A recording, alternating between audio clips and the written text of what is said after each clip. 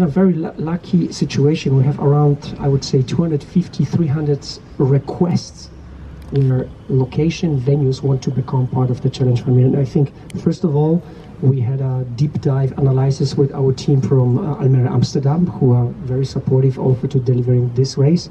And then we get in touch with Burgermeister and with the whole crew from Geraardsbergen, and we just found the right mixture of all of those things needed to deliver a world-class event.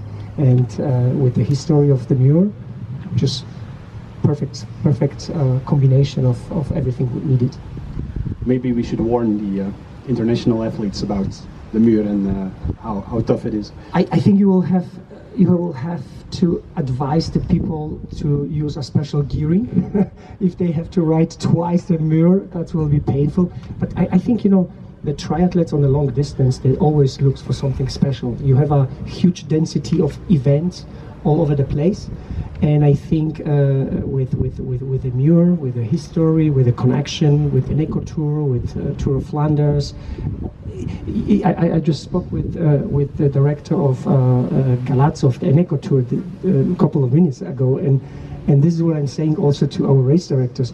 We are not only event organizers, we are storyteller, and I think this is what you can tell here, a great story, and people capture the emotions. They will have amazing time here.